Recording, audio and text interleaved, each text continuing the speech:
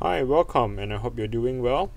This video here, I'll be doing a teardown on an HP ProOne 600 series. This here is a touchscreen, and this touchscreen here is 2.21 inch, 21.5 inch touchscreen, all-in-one HP computer. Let's see if I can show you the model number here.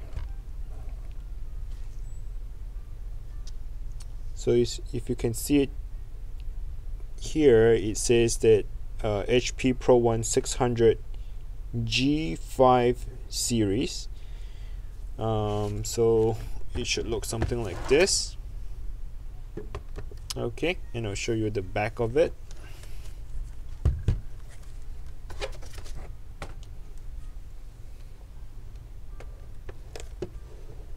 And that's how the computer looks like. Alright, so let's get started. The first thing I need to do is to remove the stand, and as you see here at the bottom, there are two screws that holds onto this plate, the stand. So let's go ahead and remove it.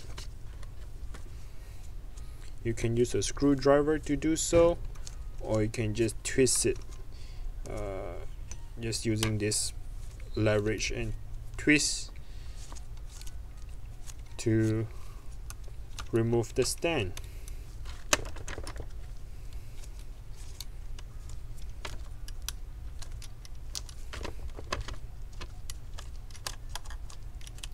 So for those of you who wants to upgrade the RAM, this is your chance to do so. And I believe it comes with a 4GB RAM, or it could be an 8GB RAM. But if you want to upgrade to a higher RAM, just follow this video. So when you get to this point, the next thing you need to do is, if you can see this little clipper, so push the clipper, and at the same time you want to push and pry this stand. Okay,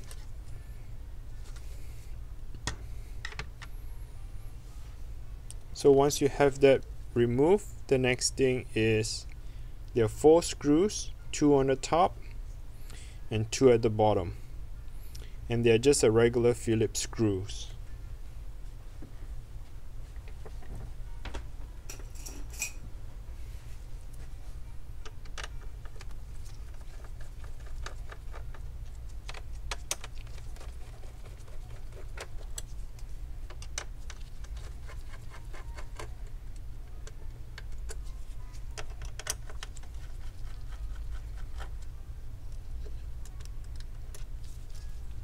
Alright, so once you have all the screws removed, the next thing you want to do is you can slowly pry it open. There's nothing else is holding it, it's just that 4 screws. And here you can just pry open the entire back plate right here. Okay, once you have that open, you can just put it on the side. Here you get to see the entire back of the computer. Over here would be your M.2 SSD drive, which has your Windows 10 on it and all your information. Here is your regular 2.5 hard drive mounting bracket. For those of you who wants to add additional space to your computer, you can buy a regular 2.5 inch hard drive and install into here, this bracket.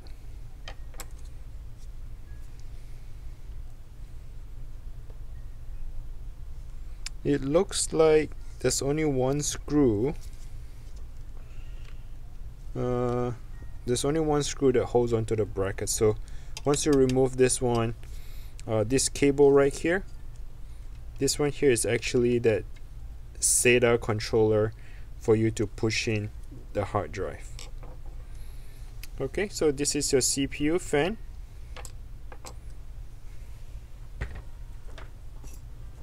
Let me see if I can show it to you.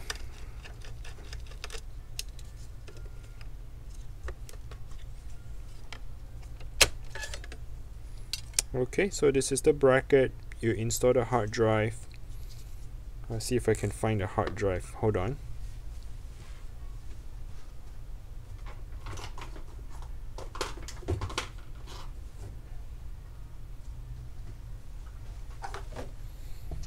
Yeah, so this would be the regular 2.5-inch hard drive, and this would be the controller, the SATA controller, and you can just push it in, install, and put the 4 screws if you have, right? 2 on both sides, and then that's how you have additional storage on your D drive or the E drive.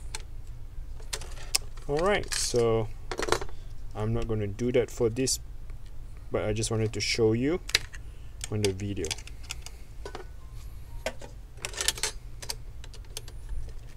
Okay, so let me put this one back on.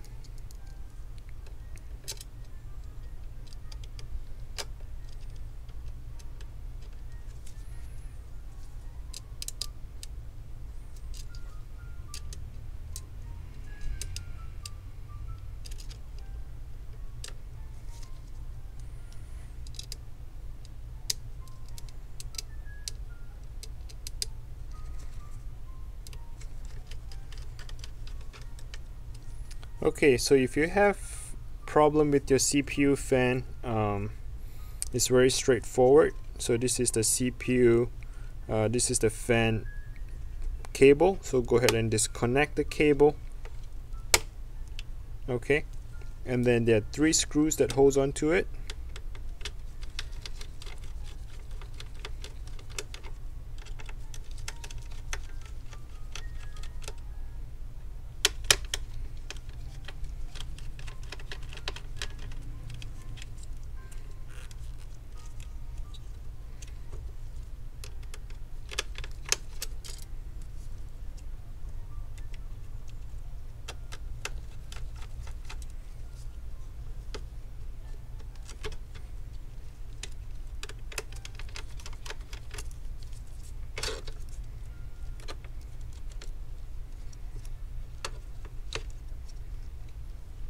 Okay, so here's a CPU fan.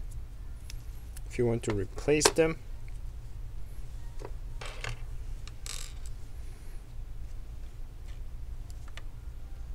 alright, and this is your Wi-Fi card.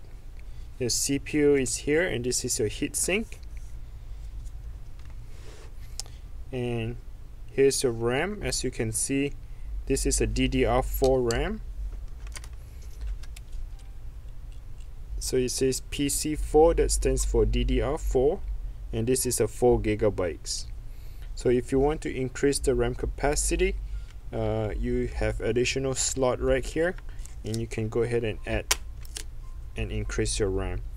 You want to do 4 and 4, or maybe do a 8 and 8, is your choice.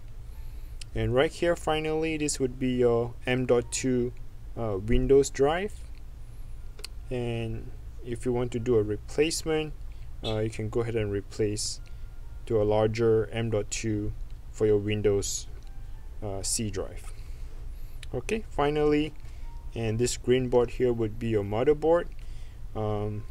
If you have a bad LCD screen, or if you need to change out the screen, to me it doesn't seems like this screen is replaceable. The way they built it is all together in one piece. So you may have to buy a replacement or refurbish exact same model of this HP ProOne 600 series, and you can swap the entire motherboard over.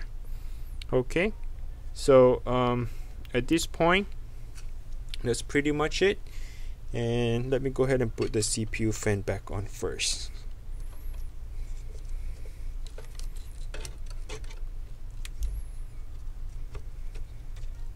So make sure you remember to put the cable first, because that's very important. Without that cable plugged in, your CPU fan would not spin.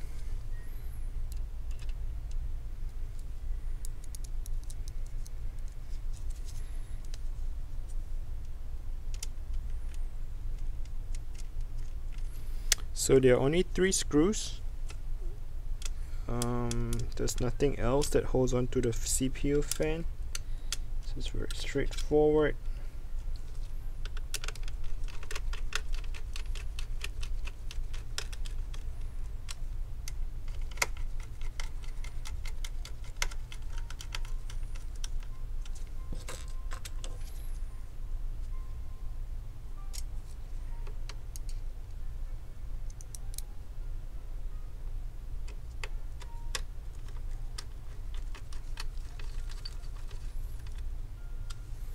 Okay, and if you want to put it back, so just by all means align the screws in the right position. Okay, and then just gently press all around the corner, and that thing would snap back onto it. And once you have that in place, go ahead and put the 4 screws back together.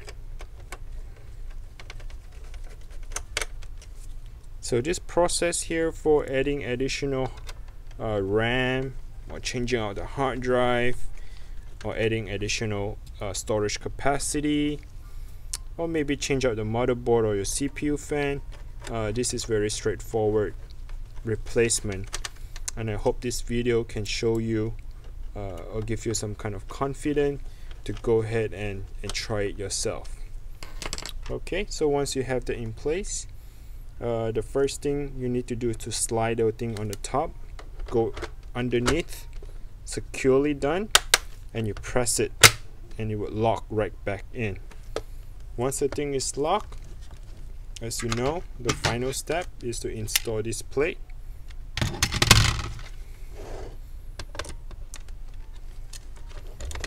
Okay, once you have it in place, and go ahead and slowly screw it in, and this process, and that should be it. So if you have any question, please comment below. Until next time, I'll try to make another video, something that related to computer repair, or if you have any question regarding about any electronic stuff, just comment below, or go to our website, send me a question, and I'm more than happy to make a video and show you the process on how to do so. Alright, so I hope you liked the video, and I hope that you learned something from this video. If you have any question, comment below, give me a thumbs up, like the video. I really appreciate, and until next time, please take care.